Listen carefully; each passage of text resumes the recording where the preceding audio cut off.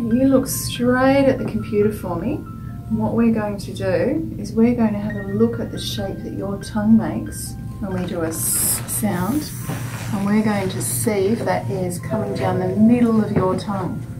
Look, there's your tongue. You say la la la. La la la. Look, it's moving around. Now we'll change it this way. And let's practice doing our sound and make sure the air comes right down the middle. Can you see the air coming down the middle? Look, I can see. Put that curve in. Now don't let it come out just on this side. Make sure it comes out right in the middle. That's it. Push against your teeth for me. Air coming down the middle. Keeping it nice and straight. I can see it. Good girl. Now let's see if we can do that again. We'll keep the air right in the middle and we'll say C. C. Now bring it down in the middle for me. Keep strong against the sides when we do it. Get your tongue in the right spot. Push against your teeth. I'll make the air come down the middle for C.